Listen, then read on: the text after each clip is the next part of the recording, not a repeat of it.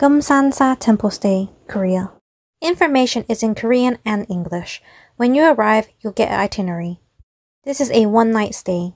There's a lot that you do, but I did not include everything in this video.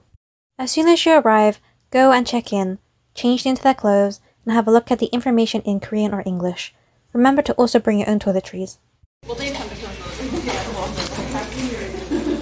It was hard to open the door, and someone came to help. This is like paper thin, so I'll be sleeping on the floor. There's a closet and a bathroom. So toilet, sink. Oh, it's an overhead shower. Oh, the bathroom's nicer than I thought for a temple. Do not want to use that soap.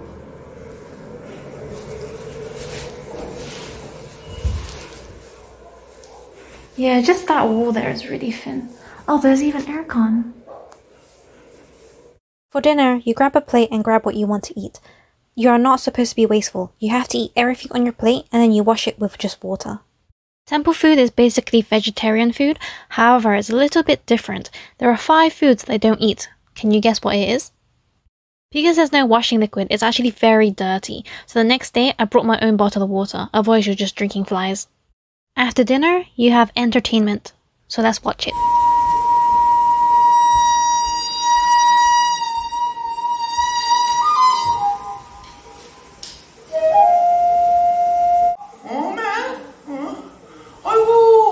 오징어, 꼴뚜기, 대구명대 거북이, 어메 저기 문어도 있구나 문어. 어지러진 말을 자기 기분이 딸리구나 손발이 떨리고 정신이 가물가물 더불어 가서. 모두 안녕, 내가 누구지 아니? 유튜브 여행지다 토끼. 여러분들, 저는 오늘 금산사에 왔다. 금산사에 오신 여러분 텐션 높여 소리 질러! After the very interactive show that I really enjoyed, you start making lotus flowers. After this, you have some time, so I took a walk outside of the temple. Then I had a look around the temple area. The information is in Korean and English. The next day, I had a little walk around before going into the main temple. As soon as you enter, the door is closed. We're now doing the 108 prayer beads.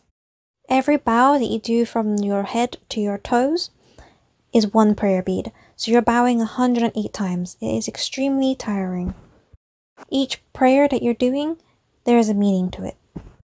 The unique pieces that we had earlier, you give it to the monk after, and she will tie up the end.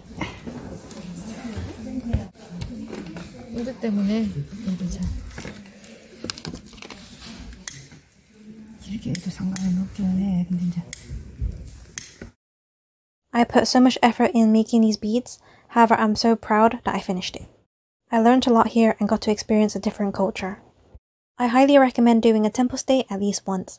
Thanks for watching, please like, comment and subscribe. Bye!